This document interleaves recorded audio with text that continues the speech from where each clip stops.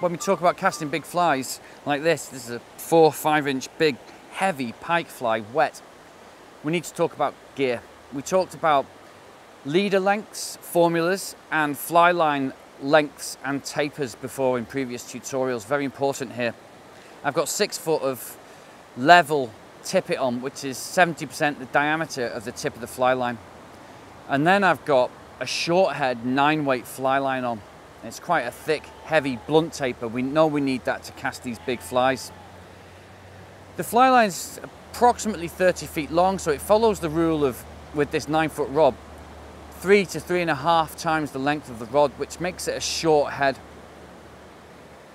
And we know we need that because we quite often got tight back casting spaces, and we don't want this fly line in the air for too long because we got this great big dangerous thing on it.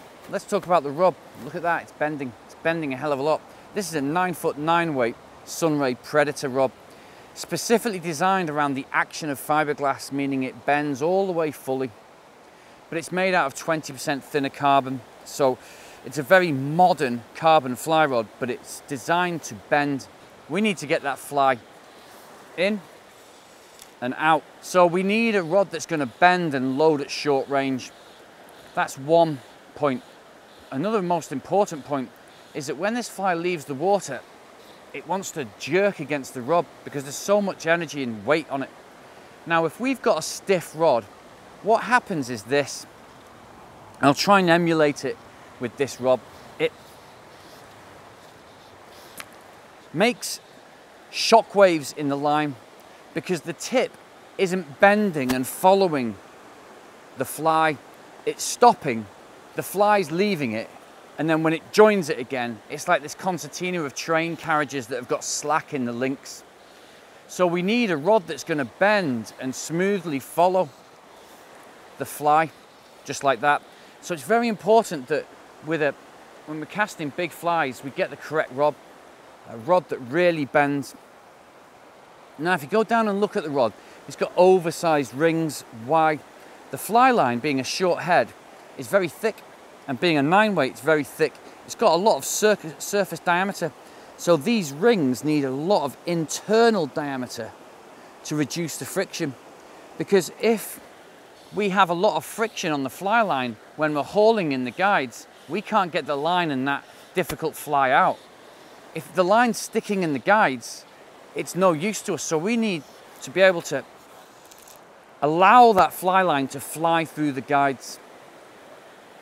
Casting with heavy gear like this, whether it's Predator gear or saltwater gear, the tackle has to be much more thought through. This fly now is soaking wet and looks more like 5 inches long. Using a 9-foot 9-weight to cast it, you can't have a rod that's so stiff it acts like a tuning fork, and you can't have too long a leader, because the whole relationship, you're going to lose what we call constant tension. And if you've got the right gear, you'll have constant tension with that fly, and you won't have to get it in the air and overwork it, because that fly is going to bounce around, catch you in the back of the head and catch all these trees. You want to get it out as quickly as possible into a big cast like that. The right gear is essential. Now let's talk about casting the fly. So what about casting these big flies? Well, you can see that basically I'm increasing my stroke length. The rod's traveling further on the back cast and further on the forward cast than normal. And it's because I'm taking up all the shock absorption from that fly bouncing around. I'm smoothing out the energy application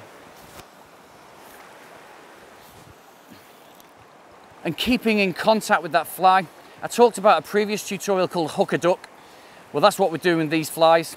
I'm making a back cast and drifting a long way, like that, so I can keep connection with it.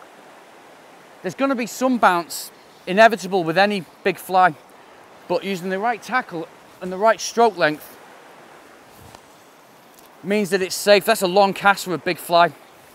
Long cast. Strip in, long stroke. Pop it out. And you can fire a long way. You need to increase your stroke length.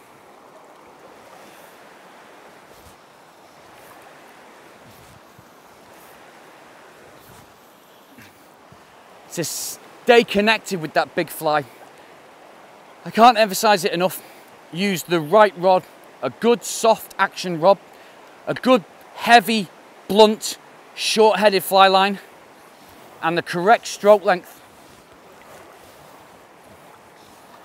And you can load very short casts like this. Oh, is he coming, is he coming? And quickly get that line out into long casts. How to cast big flies.